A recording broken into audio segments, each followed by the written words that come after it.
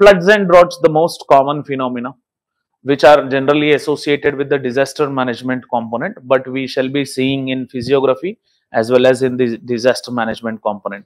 What are the natural causes of floods? Disaster management ko వచ్చేసరికి ఏం చదువుతాం, floods ని ఎలా ట్యాకిల్ చేయాలి. ఫ్లడ్ లో రకరకాలు ఉంటాయి సార్, దాని సిలబస్ ని డిఫైన్ చేయలేదు. ఫ్లడ్ లో we have flash floods, urban flooding, coastal flooding, riverine flooding. Itla we have different types of floods. If you see in Hyderabad, we have urban floods. In cities, we have urban floods. If you see in Himalayan regions, we have flash floods. If you see the coastal cities, we have coastal flooding.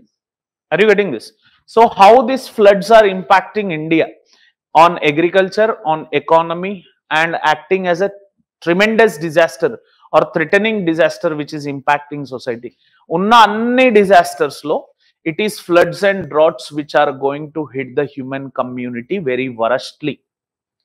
So whenever you become district collector of any district in India, either you will handle flood or drought.